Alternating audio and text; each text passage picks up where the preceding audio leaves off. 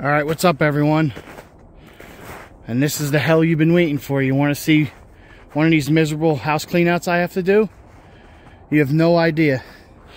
I came yesterday and dumped 300 pounds of salt rock on the driveway to get it like this. And you know, it doesn't look like enough of a grade, but it was covered in ice yesterday. I couldn't even make it down it. So today, we're coming and bagging up all the small stuff. I had to put my tire chains on just to make sure I could get out of here, because this is some of the stuff that's left here. These people, I don't know if it got foreclosed. I don't know the story, but this was actually for a real estate. I deal with a lot of real estate companies, and they give me these house cleanouts. So I got to haul all this stuff away. This plow is what I'm going to tackle today. Ratty old plow. I'm not even thinking about saving it, and I don't really care. Those are bags of leaves, bicycles, and all this stuff's frozen in the ground. Remember, it's been really cold here in Pennsylvania. My last video I showed you, it was like -5. So I got all this construction debris that's frozen. Like, it's just going to be a miserable time to do. But these cleanouts for the banks, insurance companies, and real estate agents, you know, these are big money cleanouts. And being that, you know, the weather's been really bad, and this is not an ideal conditions with the ice and snow and the cold, and there's no heat in this place. And these are some of the things you walk into. And I posted a few pictures to show you guys. But it's like they just left everything. That's a closet. My daughter's picking stuff up. Couches, all kinds of stuff. So when you do these cleanouts, you got to get all this trash up. I don't know about this. I don't know if that's worth anything. Probably not, because they left it. But they left all their food. You want to talk about nightmares? I'm going to do it real quick. You ready? 1, 2, 3. Take your screenshot. Take your screenshot. Ugh. That's freaking disgusting. I gotta take a minute. But when you do these, you got to clean all these cabinets out.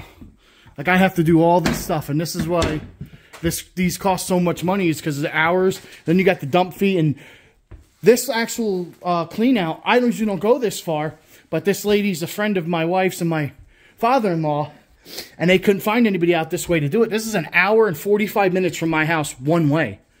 So it's a 3-hour tour every time I have to come out here. And this is my second time, and I haven't even done anything yet other than salt the driveway. And we shoveled it yesterday, but I got stuff out here.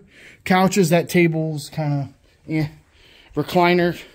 See, I don't take anything from these houses because I don't like bed bugs, and I have to chop all this ice out to get these poles out. There's a patio set thing there. There's nothing else around the house, but all this stuff. This garage is dark.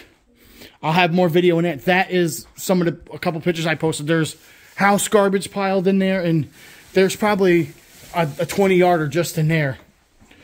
And you got this one, old TV, mattresses, lamps, garbage everywhere, just random stuff, closets full of clothes. That bathroom's dark. You got to empty out all the closets you can't really see in there. This is the easiest room of all. It's just some random things. Closet, coat hanger, stuff on the back of the door. There's no little bathroom back here. I didn't notice. But I got to empty out these all medicine cabinets. And like, look, there's still towels hanging, like somebody was just going to, you know, come back and or they were living here. This is got, I don't know, 3 mattresses on it. Got some yucky stuff here. We don't look at that. You know, you always find some adult entertainment. But another closet, with not full, but a bunch of stuff in it. Stuff around the bed. So these are these house cleanouts I talk about, and these trash outs, a lot of guys call them. They're pretty easy, and when coronavirus hit, a lot of people were moving up from the city, from New York, New Jersey, and wanted to get out.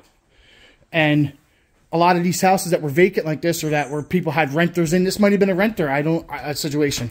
I'm not entirely sure. But, oh, God. Like, there's house garbage here. I'm not going to get into too much detail because I'm blocking the light.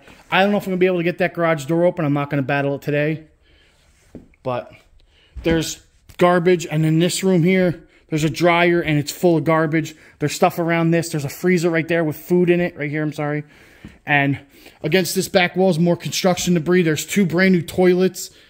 There's totes up here. There's totes in this room. But, I mean, it doesn't look like much. I didn't really look in all these cabins because I know they all got crap in them. Oh, yeah. Just all random stuff. And I got to get rid of that trailer and stuff outside, this refrigerator. I have to empty the food out because I'm not going to do that to my scrapyard. I don't do that. I mean, I might tape it shut because it smells so bad because I don't want to get any of the stuff in there, any of the nasty, I almost said a bad word. Almost, I don't want to get that stuff on me. But this is probably with the garage, probably about an easy, 40 yards. I mean, there's stuff outside too. So, I mean, I wanted to post this up because this is what we're going to be working on the next couple days, and I have no help. My brother's been sick. My other helper's been sick. And it's just, I tried finding other guys to work, and nobody really wants to do this stuff. I mean, the first thing they ask me is like, oh, I'll do anything. And then I tell them what we're doing. They're like, oh, what? I'm like, yeah, it's bagging stuff up and helping me move couches and stuff like that. And they just, I don't know. So many people want things for free in this world. I try getting people to help me, but everybody wants to get paid at the end of the day. So if I brought them here today, what would happen is we would come here today, start cleaning this stuff out, and start doing this. And I pay them at the end of the day. Personal pictures. And they don't show up the next day. Because as soon as they got money in their pocket or they realized the job was crap, they stuck it out for one day and they're like, I'm not coming back here. Like every time I come here, it's an hour and a half. So just in the 3 hours of driving, it's costing me, $70, $80 one way. And I'm coming back with my big trailer because I need to load up all this garbage. We're going to try to bag up what we can today. I didn't get here till a little bit later than I wanted to because this community this is in is one of those private communities. They think they're all uppity and stuff, and you can't work in here until 8:30, and you can't park on the road, and it's just not making it easy on me for this. So, with the weather and everything, it's just been absolutely a miserable time, and I got to get started on this stuff outside. My daughter's been bagging stuff up. We just got here. Had to put my tire chains on, like I said. But, I got freaking paint cans here. I don't even know if this door is going to open. I might actually open. I'm more worried about this stuff. It's supposed to get warm next couple days, but we got some construction debris. I mean, there's an easy pickup truck load there. And there's bags of house garbage and stuff under. This is a metal door. There's a door frame back there. Just another couple bags of stuff, frozen stuff to the ground. But I'm going to get this plow into my truck. I'm going to make this like a 4-part video because I feel I'm going to be here a lot. So what I'm going to do is I'm going to get my truck around, get my chain on it, and see if I can tip this plow and get it to where it's here. And then I can back my truck to it and use the lift gate and use the come along. And then maybe back it into one of these trees or something and slide it into the back of the truck. It's going to be a fun thing. I mean, that plow's got to at least be with the frame close to 800 to 1,000 pounds. And I'm running that right to the scrapyard because I'm closer to the scrapyard than I am my house. And I'm not double handling anything. So, all right, we're going to get started here. I'm not going to film myself loading up. I can't hold the camera. And it's probably going to take me a good half hour or so. So, we're going to get started. Notice the neighbor's staring at me. I see we already got a Karen here. So, you know why they call them Karens, right? Because they care about stuff that's none of their business. But all right, I'm going to see if I can get this plow loaded up and I'll be back. All right, so the neighbor came over. A nice old man. I thought it was a Karen. So he told me that he wanted his ladder back. The guy borrowed his ladder and never gave it back to him. So I gave him his ladder back. I figured I'd be nice to him. And he offered to help me if I needed a hand. So I got the garage door open. The old man helped me get it open. So as you can see, there's a lot of crap in here. It looks like a decent table for a garage. There's 2 of these nice chairs I might keep for my camper. But there's just a plethora of crap. And, when you do these cleanouts, you find a landfill or a transfer station, they charge you by the ton. So when you get stuff like toilets and heavy construction debris and stuff like I said out here that, that's wet and been in the snow, that stuff's going to be heavier. So take that into consideration when you're pricing these out. You know, don't undercut yourself. I don't tell them a price. I tell them that my big, you know, 35, 40 yard trailer, you know, goes by, I give them a price for 3 tons, and just for the garbage removal, that is $1,200. And then I add fuel, taxes, miscellaneous, like garbage bags, gloves, whatever else I come across, or that it costs me, like $70 in rock salt. But showing some of the other stuff. Look at that black mold. Yummy.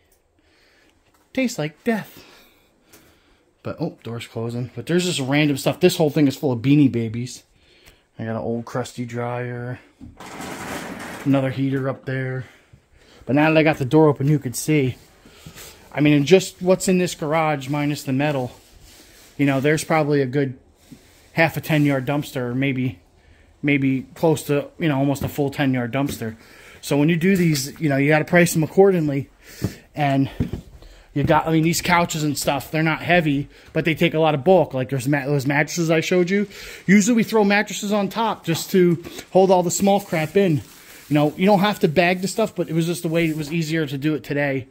But I got the door open, so I wanted to show you that was in here, and I wanted to give you an update on what the neighbor said. He said that people were renters, and they didn't pay rent for like 2 years. It took them to get them out because they had kids and coronavirus, which I'm not surprised that happens a lot. But boom, here you go. I used a winch. I used my thing. I pulled it out with the truck. I flipped it over, and I backed it into the tree and pushed it into the truck. And then my daughter held the pipe to put a little pressure, and I backed it, slid right in. So I'm going to throw a couple more of this metal and some bike songs. I got to go to the scrapyard to get rid of this stuff. Just because I got to go there because I'm not bringing this home and unloading it.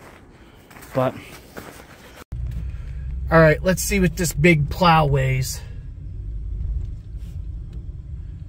Put a little cut in here. You're just going to see me loading it up, but this is after the day after I worked. So we weighed in at 8160.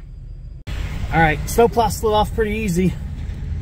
It loaded easy, so it slid off easy.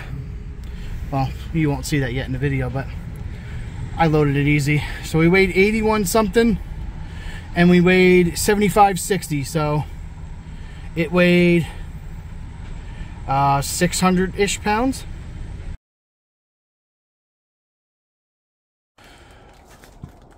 All right, so as you can see, everything's starting to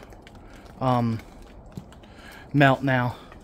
So we're gonna end the video here. You see we bagged up a bunch of stuff, got a bunch of this stuff going, and I'm gonna be back tomorrow to load up the rest of the contents of this house. So if you like this content and you want to see how much garbage we actually get out of here, I'll bring my big trailer over, and we'll start loading this stuff up tomorrow. So remember to like, comment, and subscribe, and hit the bell icon. You know, comment, you know, what you want to see in the next video. If you want to know what the weight is, how much it cost me to get rid of this stuff, you know, give me some feedback on this video. And like I said, we're going to be back here tomorrow because we got to finish this. We're going to make a couple part videos. Probably going to be 3, maybe 4 parts, because I got to get this and I got to get the scrap metal out and everything, and then do a final picture taking, you know, because I document everything. So, yeah, I guess I'll see you guys in the next video, man. Peace.